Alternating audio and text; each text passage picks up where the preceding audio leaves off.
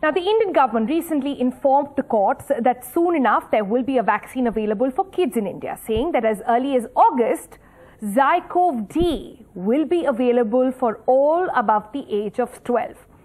So let's tell you a little more about ZyCov-D. Well, it is developed by a Gujarat-based company called ZyCov-D. So after Covaxin, ZyCov-D would be the second made in India vaccine. But the thing here to note is that it is going to be the first COVID DNA vaccine in the world. So what is a DNA vaccine and how does it work? Well, a DNA vaccine essentially carries into the body the genetic code for that part of the virus that triggers the immune system in the body. The message is decoded then using host cells' own machinery to produce the antigen or to stimulate immune response, to simply understand, to produce antibodies. Now, this ensures that later on, when you actually get in contact with the virus, your body already knows how to fight it on and fight it effectively as well. So it is in that way a little similar to what we had introduced to you earlier, the messenger RNA, but not quite. We'll tell you how. Other vaccines, for example, such as Covishield, Sputnik and Covaxin, they're all based on the established viral vector and inactivated forms and platforms as well. The tech is new, but there is advantage to that. How? Because the DNA vaccines are theoretically easy to redesign quickly to the various mutations that might be out there. Scaling up of manufacturing is also relatively easier in the DNA vaccines, as it requires a biosafety level of 1, that is, it does not use a live virus. For example, Covaxin uses and would require a BSL-3 facility, much more safety and tech that is used there. And the company is setting up manufacturing plant to produce 120 million doses of ZyCov-D a year. In addition, the company also is looking at possible tie-ups with partners to add another 60 to 70 million doses with a target production capacity of 200 million doses. But the challenges, it seems to be really promising right now, but the challenges here is that it's not a single dose vaccine, not even a double dose, but it actually is a 3-dose vaccine.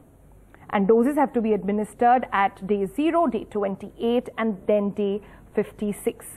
This could lead to, as some are saying, higher pricing as well. However, so far, there has been no conversation with the government of India, at least at NDTV speaking from sources, on the pricing of this vaccine. They're still working it out. And ultimately then, let's talk about efficacy. Isn't that key then? The trial data and the efficacy is not released, but the company is testing the vaccine on around 28,216 volunteers in over 12 years of age across 60 clinical trial sites that have been set up. So that's really all you need to know about ZyCov-D. But that's not the only contender when it comes to vaccine for kids. Let's bring you who else is in the pipeline, which other vaccine is in the pipeline. Let's begin with Moderna. Well, that is, remember, the mRNA vaccine. The clinical data trial for phase 2, phase 3 studies have shown 96% efficacy, and it has been effectively administered in USA as well on kids between 12 to 17 to conduct a pediatric study involving infants and much younger children. That is also going to take place, and India is likely to import this vaccine by the end of the year. Bharat Biotech, remember, Covaxin, that's an inactivated vaccine. That is already doing trials across the country between 6 to 18 years of age, and their results will also be out. They're already doing this in AIM centers across the country. Pfizer-BioNTech, again, messenger RNA vaccine, clinical trials done in early February 2021, and the trials showed 99% protection rate.